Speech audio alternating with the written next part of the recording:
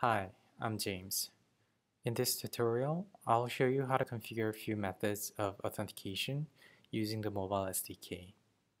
This includes client credentials flow, password flow, and also, later part of this video, I'll demonstrate social login as well. First, I'll go over the client credentials flow. The client credentials flow is anonymous authentication which does not require username and password to authenticate. This flow only requires minimal implementation by the developers, as it is the default flow set by Mobile SDK, and just simply invoke the endpoint. Mobile SDK will validate the device registration and token authentication by itself.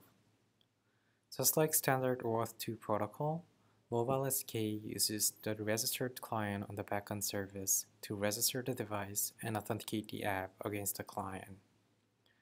With the device registration record, Mobile SDK establishes mutual SSL connection, which provides secure layer of the communication with the backend services. Before I use the client credentials flow, one of the things that I have to make sure is the proper set of scope is properly registered on the client on the backend service and exported in the JSON configuration file. I'll have to make sure MSSO client register scope is properly exported in MSSO config file. I'll start with the application that we've created from previous tutorial using CA template. In this sample application, I have added few more buttons to demonstrate authentication functionalities. The first one is simply invoking the protected endpoint on the backend service, and another one is to deregister the device and authentication record from the backend service as well as from the local device, as we would like to go over multiple authentication methods. We also have a button for explicit login functionality, and we also have a label that simply shows the authentication status. I'll start with setting the Mobile SDK's flow to the client credentials. As I mentioned, Mobile SDK's default flow is already set to the client credentials. You do not need to do anything to use the client credentials flow. However, just to be clear on which flow you are in for this application, set the flow to the client credentials before initializing the SDK. As part of the initialization process of Mobile SDK, mass_start method will initialize all necessary services such as loading configuration file, starting network service, and location services. Now, it's all set for client credentials. Let's start the application.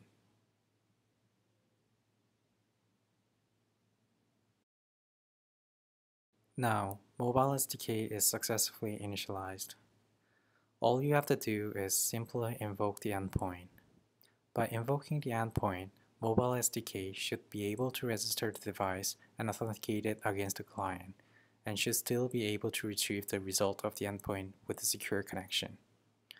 That's how simple it is to use the client credentials flow. Another flow that Mobile SDK provides is the password flow. Password flow is simply the flow that requires username and password from the end user in order to register the device and authenticate the user.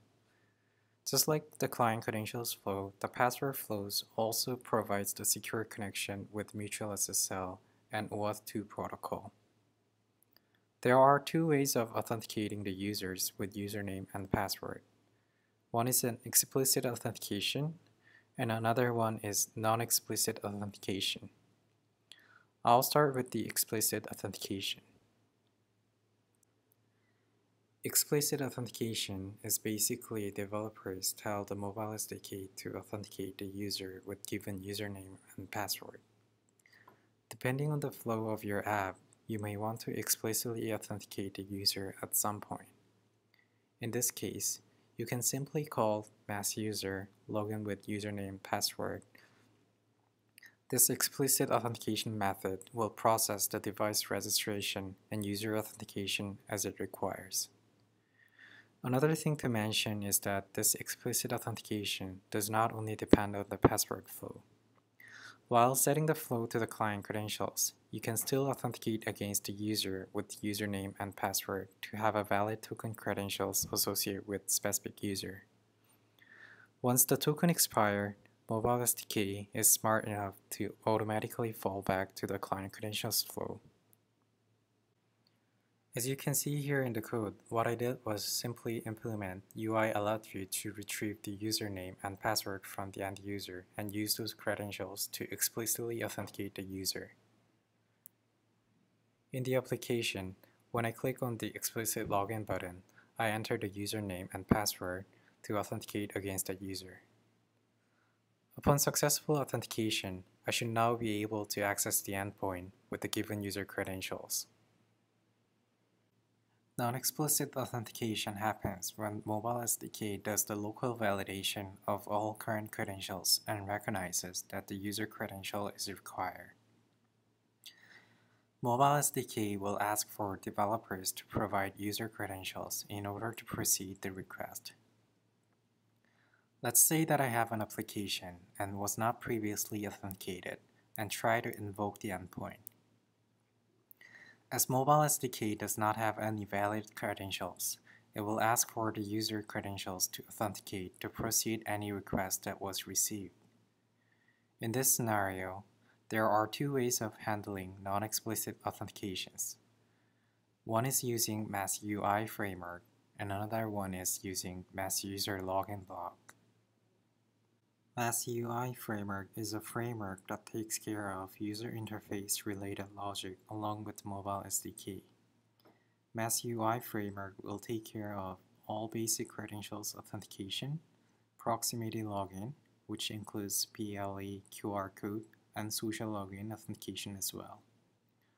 By simply dropping massui.framework file and massui-resources.bundle file into your project, SDK will automatically detect the presence of Mass UI framework and handle the user interface portion of authentication by itself. You can also simply turn off the Mass UI while Mass UI is still in the project. As you can see here in the project, I have to make sure that massui.framework and massui-resources.bundle files are added to the project and properly imported in the file that I wanted to use. And as we previously set the flow to the client credentials flow, now we want to switch it to password flow. And as we added Mass UI framework, now we are able to turn on and off for handling UI authentication through Mass UI. Now, let's start the application. Once Mobile SDK is successfully initialized, I can simply invoke the endpoint, which will trigger the default login dialog through Mass UI. As you can see, this login dialog contains the basic credentials authentication, as well as social login and QR code. So I'll enter the username and password for the backend service to authenticate against the user. Once I'm successfully authenticated, I was able to retrieve the result of the endpoint with secure connection. This is how simple it is to make secure connection using password flow with Mass UI framework for user authentication. For social login, just like I did for basic password credentials flow, I'll have to make sure that the flow is set to the password flow and simply invoke the endpoint, which will trigger Mass UI login dialog with social login functionalities out of the box. Then select any of social media of your choice and enter the credentials for social media. Mobile SDK will then use the social media credentials to authenticate the user. As you can see, the social media authentication is successfully done and the result of the endpoint is successfully retrieved. That's a very simple way of enabling social login in your app out of the box. For the password flow, if Mass UI is not included in the project or is configured to not handle UI authentication through Mass UI, Mobile SDK will invoke callback block called Mass User Login Block. Just like Mass UI login dialog, This block will be invoked whenever a Mobile SDK recognizes the user credential is required. What you should do is to simply implement this callback block before the Mobile SDK initialization and any request. As this callback block can be invoked at any time when the credential is required, it is ideal to implement the block independently from other flow. This is one of the ways to implement custom login dialog with Mobile SDK. So I'll start implementing custom login dialog. First, we want to configure to not handle UI authentication through mass UI. And then we want to implement mass user login block. And here in the code, what I did was to implement UI alert view controller to retrieve the username and password from the end user, and simply invoke the basic credential block with the username and the password which was given from the user login block. Now let's start the application. Just like I did with the default login dialog, what I have to do is simply invoke the endpoint and enter username and password.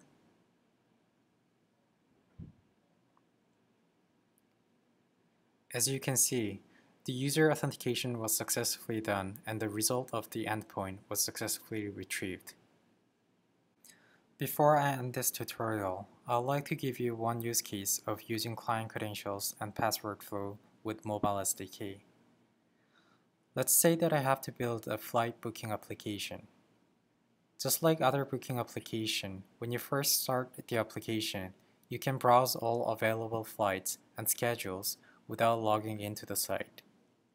And once you select the schedule and try to book the flight, that's when you are required to log in. For using our Mobile SDK, I can use the client credentials flow, which is anonymous authentication, for the page that users are browsing for the flight schedules. And once the user selects and tries to book the flight, I can check the user's authentication status and prompt the login dialog if the session was not authenticated against the user. By doing so, the mobile application that I built is fully secure even for browsing the flights which does not require user authentication, as well as controlling the user authentication in a specific action.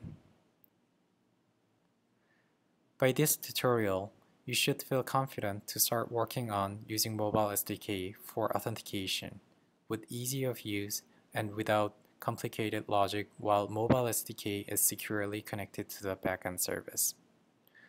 Thanks for watching and see you in next tutorial.